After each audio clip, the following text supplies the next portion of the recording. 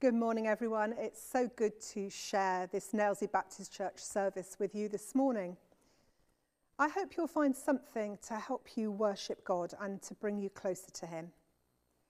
I pray that his Holy Spirit would be a presence you can feel wherever you are this morning. Our first song this morning is Christ the Lord is Risen Today. And I suppose technically we should change the words to Christ the Lord was risen last week. This is no longer Easter Sunday. But it is true that he is still risen today. He is still living. He has still saved us from sin and death. And every Sunday we celebrate the fact that on that first Easter Sunday, Jesus Christ the Lord rose from the dead to set us free from sin and death, to reconcile us with our Father God. So let's celebrate together with the hymn, Christ the Lord is Risen Today. Alleluia. 2, 3, 4.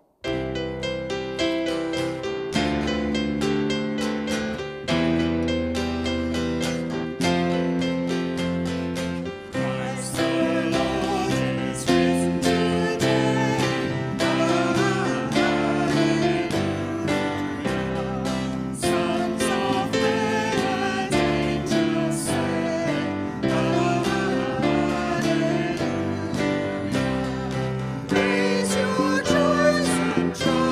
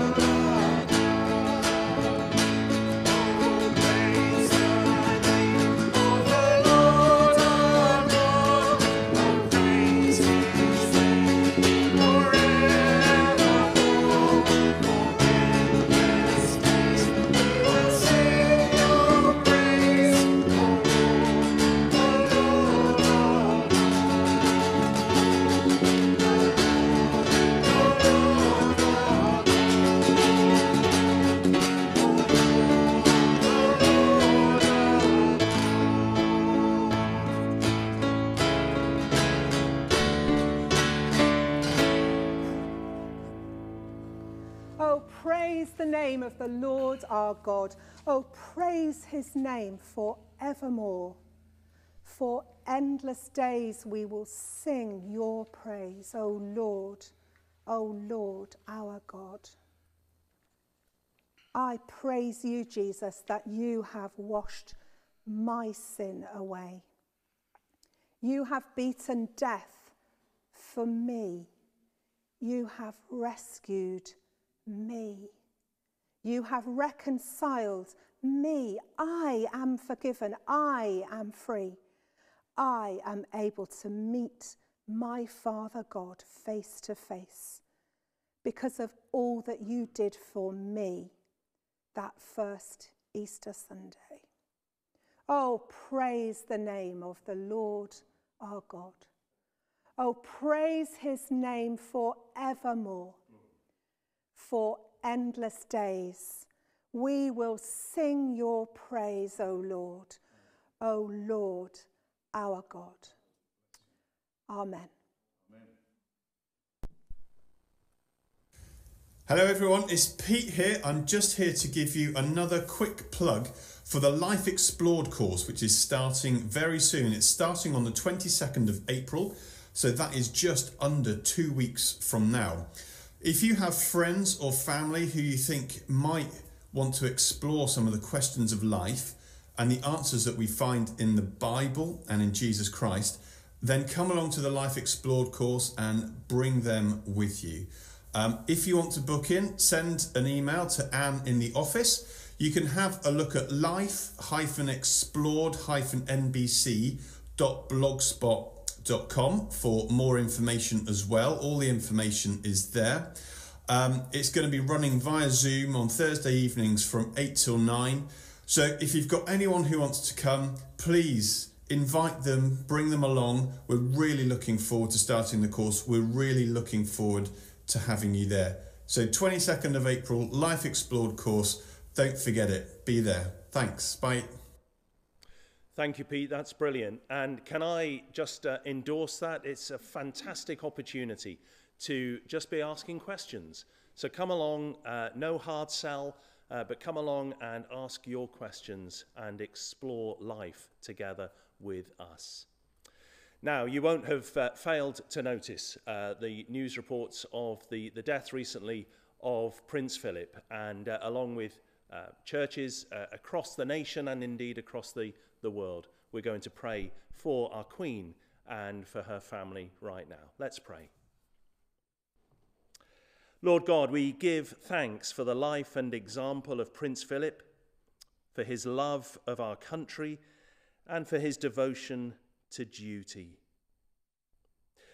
And Lord, we stand now with all who grieve the loss of loved ones.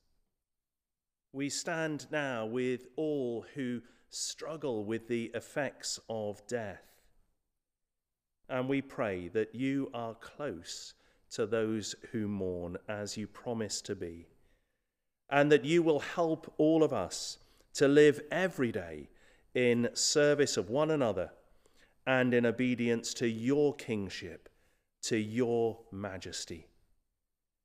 We lift our Queen to you and ask, Lord, that as she leans into you, as she depends upon you, as so often she speaks of, we pray that you will comfort her and her family, and that you will be to them the peace that they need at this time. In Jesus' name, amen.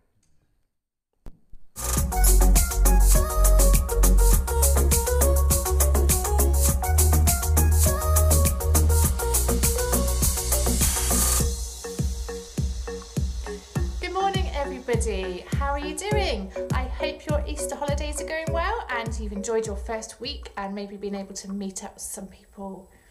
Now, I want you this morning to imagine that you're going to have a party, and the people that you're going to invite to your party are going to sit on this side of me. But there are some people that you might not want to have at your party, and they're going to sit on this side. So let's start off with Bob. Now, Bob is kind, and Bob will play in the playground with children that don't have anyone to play with. So let's invite someone who's kind to our party. and put Bob there. Next we've got Tina, and Tina can be a little bit rough sometimes in the playground and rough when you play, and she doesn't really think about other people. She always just thinks about herself. Do we want her at our party? No, she's gonna go on this side. Sorry, Tina. Okay, who should we have next? Let's have Stephen. Now, Stephen is really thoughtful and will often buy you presents or make you cards or write you letters. So we're going to have Stephen at our party. Let's give them some party hats. Here we go. Right, who is next? Oh, we've got Levi here. Now, Levi can be a little bit naughty sometimes, and he sometimes steals things. Now, we don't want someone at our house, at our party, who steals things, so sorry, but we're not going to invite you to our party. Now, I would choose probably to sit on this side to have a party with these nice people. But Jesus chose to have a party with people, or one person in particular, that no one liked. And we'll come back to that later. Now, first of all, have a look at this and have a look at these. Who would use these sorts of things in here? I wonder. And my stethoscope here, who would use this? A doctor would use these. A doctor helps people to get better when they are sick. And the man in our story today was sick and needed a doctor. But not the kind of doctor that you or I know. Not one to fix bones or bad coughs. Let's see what his problem was and what sort of a doctor he needed. So on to our story. There was once a man called Levi, and he was a tax collector. He was born as one of God's people, but he ended up swapping sides and working for the enemy. He worked for the Romans. For all you Star Wars fans, he went to the dark side. The Romans made life hard for the people, and the people had to pay money called tax. And the tax collectors collected the tax. But as if paying for the Romans wasn't bad enough, the tax collectors could charge whatever they liked, and the people had to pay it. So if you owed 2 coins to the Romans for your tax, then Levi here, the tax collector, he could charge you whatever you liked. So he could charge you 4 coins instead. And he would give 2 to the Romans and keep 2 for himself. Levi got rich by stealing, and no one could argue with him because the Romans were on his side. Levi didn't love God with all his heart. The crown there, that represents God, and the crown is crossed out. Levi didn't love God with all his heart, and this was his problem. And he needed a doctor to fix his sin problem. Sin is a problem that we all have. Not loving God with all of our hearts, just the way that he deserves. One day, Jesus went out and he saw Levi in the tax office. He said to Levi, "Follow me." Levi got up. He left everything and he followed Jesus. Now, sometimes in Livewires we play a game called What's Changed? Can you tell me what's changed here? That's right, the party hats have moved from those bears to these bears. The bears that nobody liked and that nobody wanted at their party. But Levi was so happy that he had a party for Jesus at his house. And there were lots of other tax collectors too, and people that no one liked. Levi was so happy because Jesus had fixed his sin problem. So now, instead of not loving God, he loved God, and he has had his sin forgiven because of Jesus. Just outside the party, there were some other people, and these people were called the Pharisees. Now, the Pharisees were the good people. And unlike Levi, they didn't think they had done anything wrong. Everything they did was good, and they thought they had done all that they needed to do to make God happy. They said to Jesus, "Why are you eating with these tax collectors and sinners?" And they were angry because they thought that they were good and not sinners. They didn't think that they needed Jesus. But Jesus went on to tell everybody that he was like a doctor, and he had come to invite sinners to change their hearts and their lives. It wasn't just Levi who was sick with sin, it was the Pharisees as well. They were both sick with sin. Can a doctor cure sin? No, doctors only fix bones and make our bodies better. But Jesus can fix our heart problem. And if we see that we need Jesus and we say sorry for our sin and turn around and away from our old life like Levi did, then Jesus can mend our hearts. And we're going to sing a song in a minute called Mighty, Mighty Saviour, which says you can wash away my sin and you can change my heart within. So we can give thanks for that today.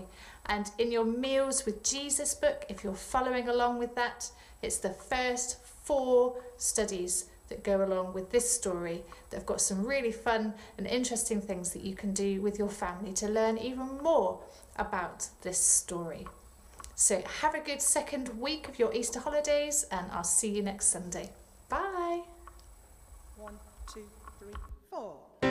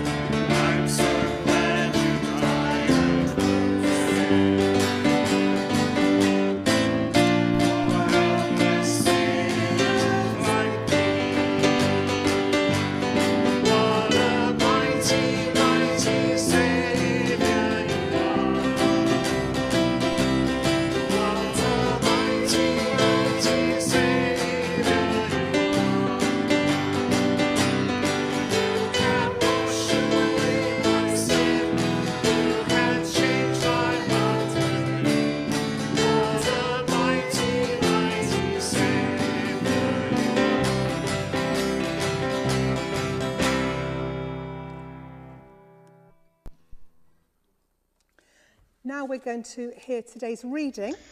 Luke 5, verse 27 to 32. Jesus calls Levi and eats with sinners. After this, Jesus went out and saw a tax collector by the name of Levi sitting at his tax booth. "Follow me," Jesus said to him. And Levi got up, left everything, and followed him.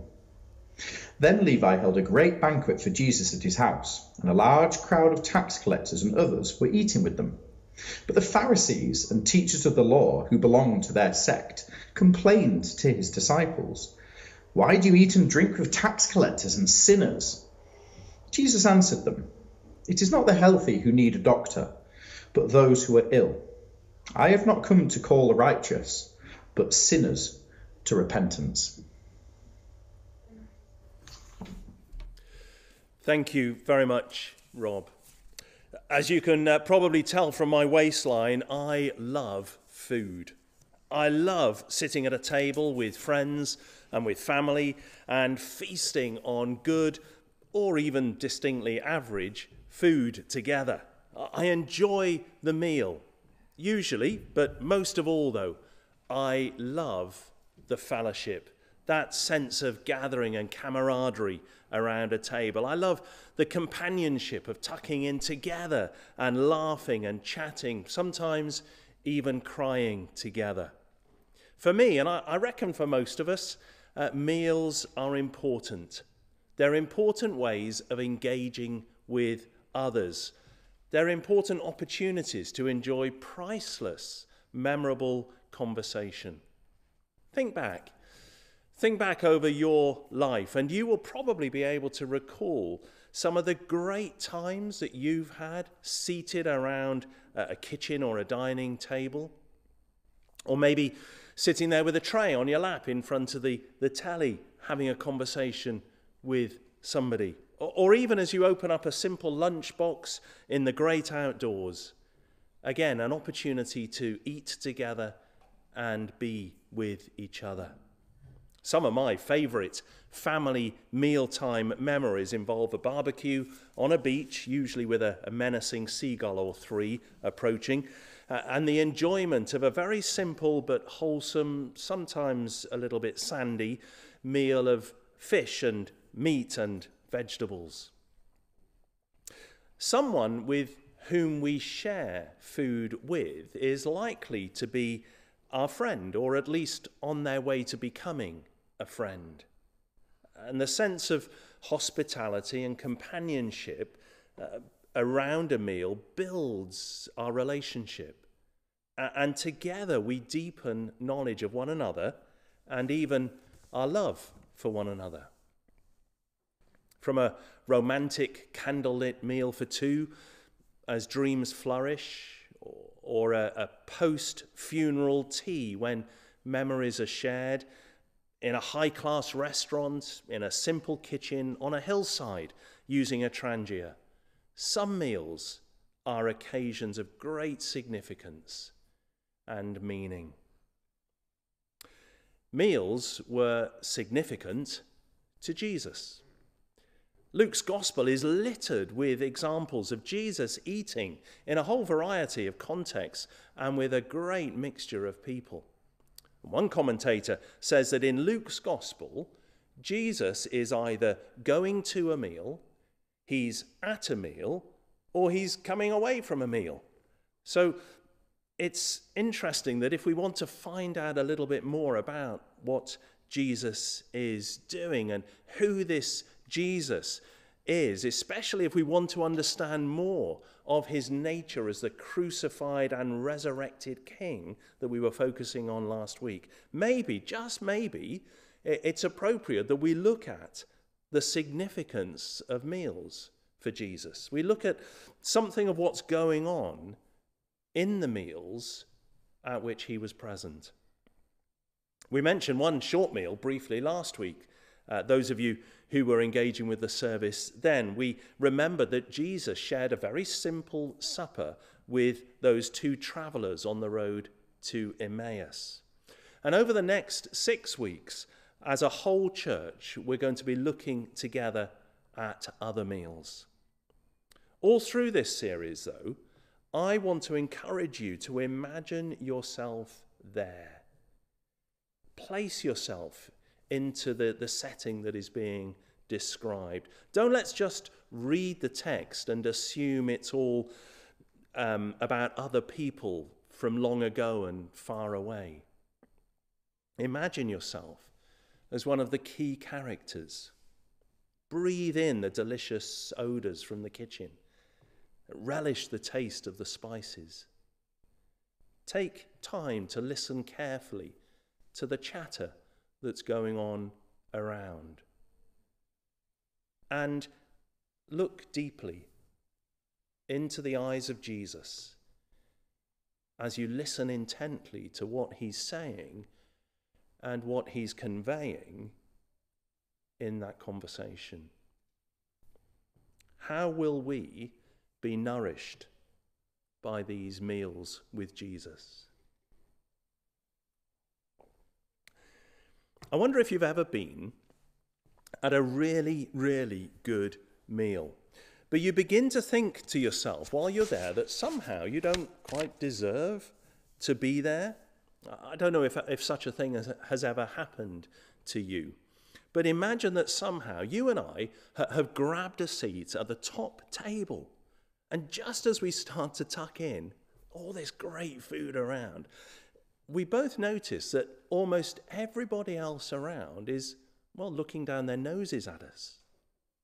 Scruffy clothes, our grubby hands. There's lots of muttering about riff-raff. But imagine too that somehow one man is looking at us very differently. It's Jesus. And his love and his welcome and his delight shines from his eyes towards us, and that enables us to bathe in the extravagant grace that is somehow being communicated silently towards us. A couple of years ago, I travelled to Iraq and there experienced true Middle Eastern hospitality. In Iraq, when you visit the home of a local, or as we sometimes did, of a refugee who was settling there, you must expect to eat. It doesn't matter if this is the 3rd or 15th place you've been to that morning. It doesn't matter if you're already full. Delicious snacks or a full-blown generous meal will be produced, and it is an affront to say no. Amazingly, even those who clearly can afford very little will still go to the most incredible lengths to produce the very best they can for you, the esteemed guest. And as they do so, well, they will delight in the privilege of being able to. Now, you may not feel deserving. I certainly never wanted to be treated as esteemed. But such is the extravagant grace that is shown by the host to every visitor. Now, in the eyes of the Pharisees and the religious leaders in the narrative from Luke 5, Levi was certainly not esteemed. He was a total outcast, absolutely not welcome in their pure company. Although Levi had been born a Jew, by taking on the job of the tax collector, he had effectively sold himself out to the enemy of the Jewish people. He'd moved, as Claire so eloquently put it, to the dark side.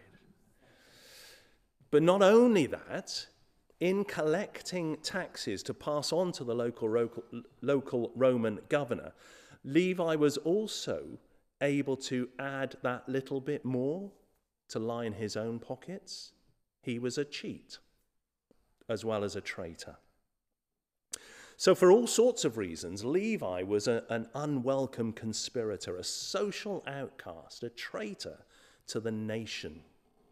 And even worse, as Jews who colluded with those opposing God's nation, tax collectors were deemed to be traitors to God. And such betrayal towards his nation and his God would have made it unthinkable that any self-respecting holy leader would join Levi at a meal table. But on this day, quite bizarrely, Jesus relishes the opportunity to join him for lunch. And then, and right there, Levi is completely changed by the extravagant grace that flows in his unworthy, unclean, rejected direction. Spare some sympathy, though, for the Pharisees. As they look out at this large crowd of tax collectors and sinners, what is horrifyingly clear is that Jesus is not just being polite towards these enemies of God, but positively welcoming. Surely this makes any claims that Jesus was from God, well, absolute nonsense. Unless God is doing something new. Something so new it just doesn't fit. Something so incredibly, amazingly new, it just doesn't fit with their image and their experience and their understanding and their biblical study of who God is. Whatever they had experienced of God beforehand just didn't somehow equate with the reality of God breaking in a wonderful new way that right now, right in front of them, they were seeing. All that the Pharisees knew of their religious rules and their interpretation of the law made clear the dangers of becoming unclean.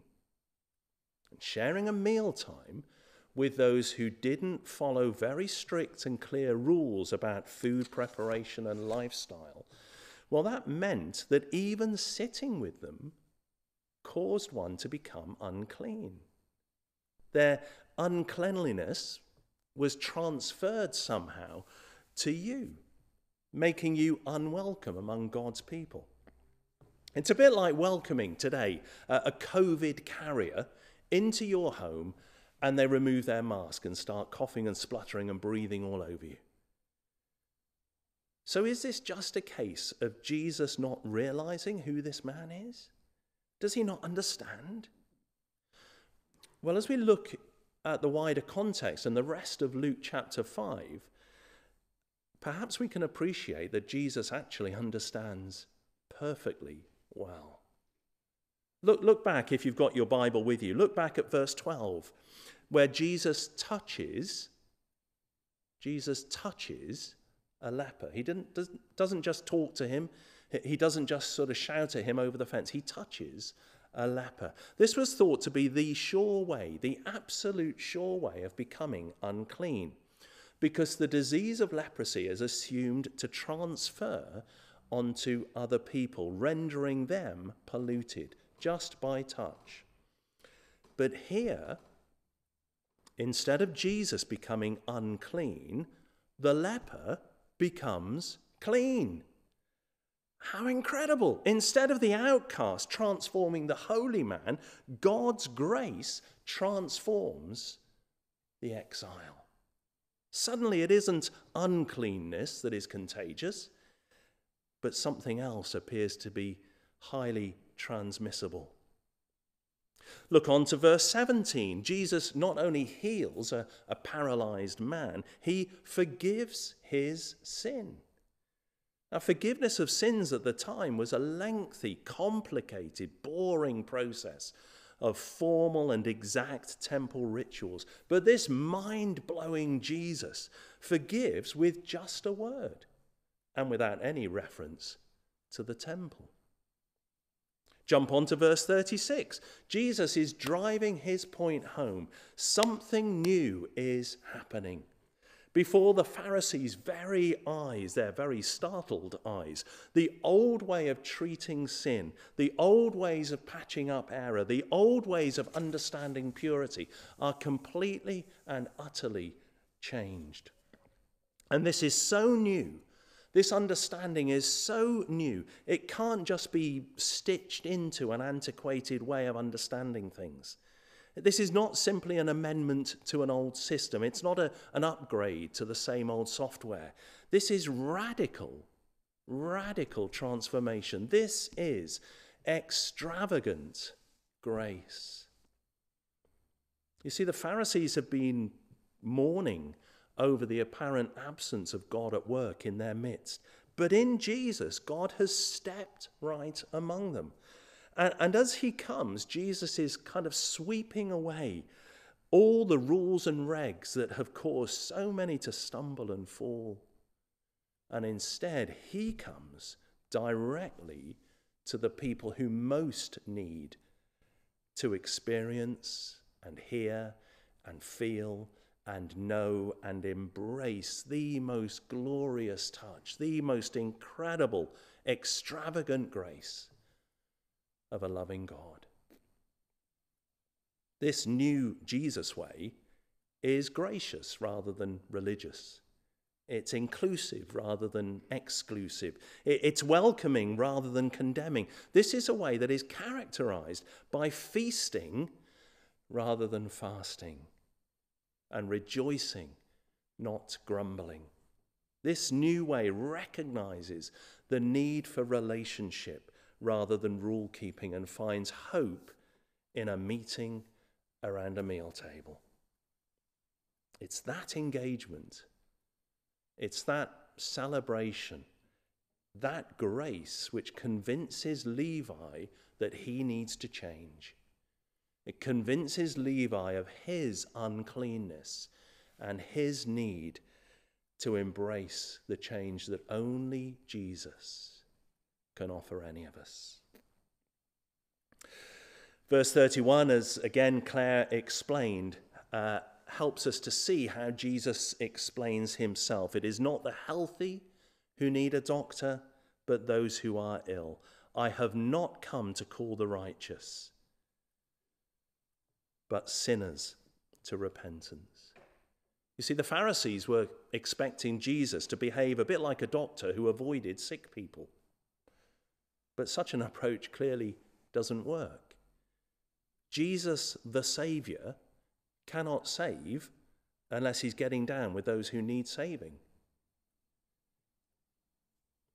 Now, I suggested earlier that you try and imagine yourself as a participant in this meal. Where are you? Are you Levi or one of his sinner friends? You feel like an outcast? You feel that you're just not good enough? You've had those disapproving looks from other people. You've had the sarcastic comments. You've heard others rattling on about you being unworthy. But actually, you don't need anybody else to tell you that because you feel it. Deep down inside, you feel, well, like rubbish. Right now, Jesus is showing you compassion and love.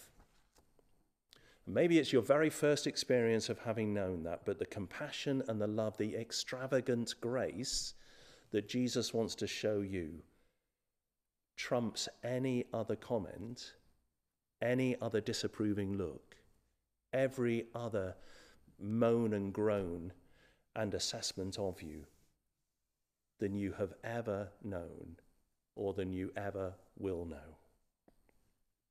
Right now, Jesus is showing some of the most wonderful and generous grace you can imagine. At last, here is someone who will gladly come in and eat with you. And rather than condemn you, he simply wants to show you his love and invite you to respond. This Jesus invites us all to consider for ourselves who we are and how everything we do fits in with who he is and with his new way of grace. Jesus loves you. Jesus loves you, and he wants you to know that right here, right now, he loves you, and he longs to be a guest at every meal, on every day, in your home and your family. He wants to be invited in. He wants to be able to engage with you about how you live and how he asks us to live. So what do you need to leave behind to follow him? Do you see that in verse 28? And Levi got up, left everything, and followed him. What's the baggage? What's the rubbish that we need to leave behind that enables us to follow Jesus? Or maybe you feel like a bit of a Pharisee. You've worked hard at this holiness stuff for a long time now. You'd quite like a bit of Jesus' attention to yourself. But is that because you long for him to conform to your way, or because of your willingness to follow him? Dare we consider that actually we all need to change in the light of the example of Jesus? Dare we posit the thought that we can all be kinder, more grace-filled, more generous with our love giving? I wonder if you feel that you're on that side of the room. What do you need to do to help others follow Jesus? Jesus chose to spend his time with Levi, a man who nobody else would even talk to. How do we follow his lead? Who might we choose to engage with and eat with? How will we enact the grace and share the love of the resurrected, life-giving Christ? Wherever you are in the room, or as you quietly peer in through the window to eavesdrop, Jesus is not so bothered about your dodgy past as your future, as your possible future. He longs to be real with you. He longs to be real with us into eternity. He longs for us all to come to repentance about anything which previously or presently hinders the fullness of relationship with him. So why not invite him? Why not invite him into the most central part of family life, around a meal? And maybe, as lockdown rules allow, we could all look at these meals with Jesus as we go through this series around our own meal tables. The book that Claire mentioned encourages families to gather together and to think about these stories, these narratives together. So why not sit down with others if you can, and as you eat together, read out the narrative of Levi and ask one another, what is this saying to you? What is Jesus saying to you? How will we welcome him? The generosity of Jesus is far more extravagant than anyone deserves or dares to expect. His deepest desire is to reach out to you, and with purity and love, he wants to transform the inner secrets of our lives. His friendship is well worth investigating. His life is well worth exploring. Absolutely worth embracing. And certainly worth sharing. The radical transformation of the love of Jesus the Christ is for you. Let's pray.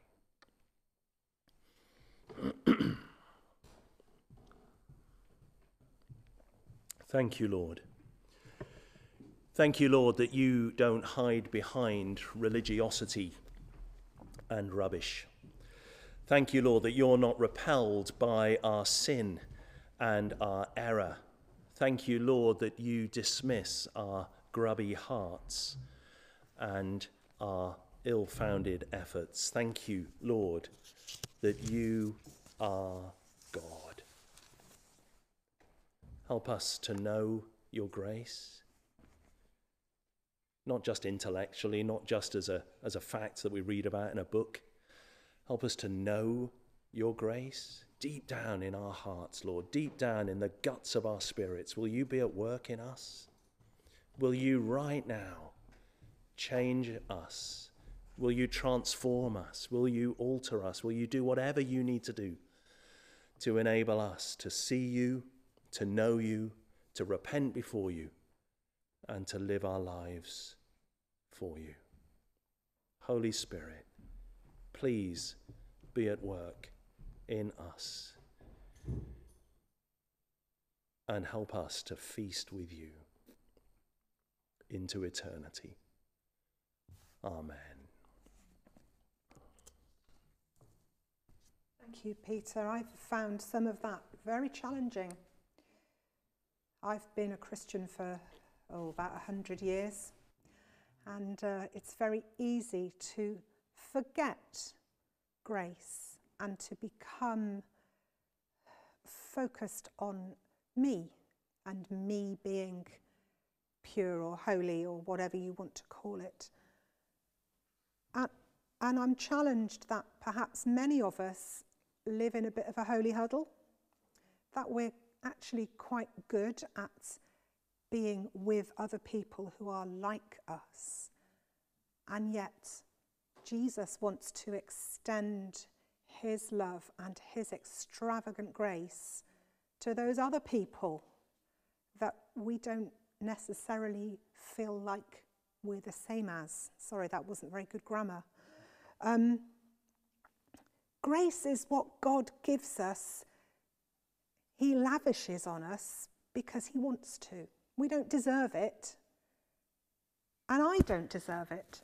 And nobody else deserves it. And yet he gives us all his grace. And maybe we need to be more grace-filled and more accepting of those people who are not like us. Those people that Jesus is calling just as he called us whenever it was, a week ago or a century ago. One of the things that Peter said, I wrote down because it really challenged me. Do I want Jesus to conform to my way, or do I want to follow him? That's what his grace is about. Us mirroring his grace to the world, being like Jesus, following him. Let's sing together.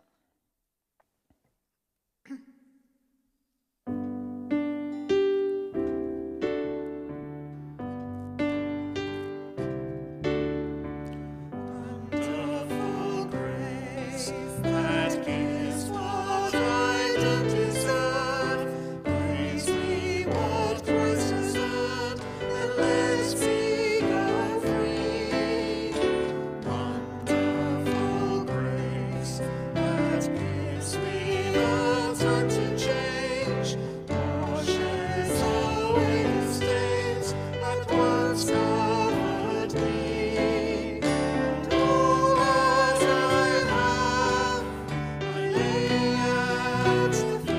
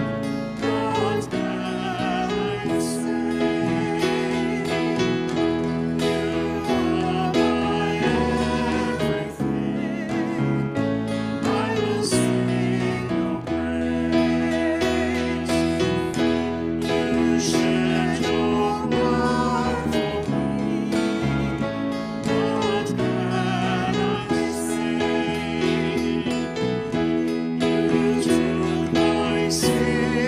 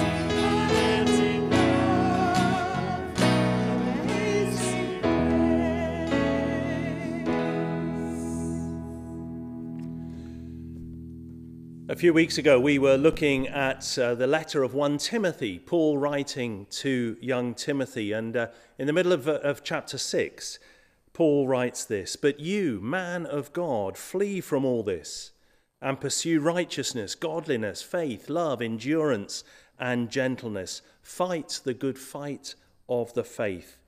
Take hold of the eternal life to which you were called." It strikes me that whether we feel ourselves as Levi or one of the sinners or one of the Pharisees, that these words fit in well. But you, person of God, flee from all this, whatever this might be, and instead pursue righteousness, godliness, faith, love, endurance, and gentleness. Fight the good fight of the faith. Take hold of the eternal life which Jesus offers us and to which we were called. Now, may the grace of our Lord Jesus Christ, the love of God, and the fellowship of the Holy Spirit be with us all evermore. Amen.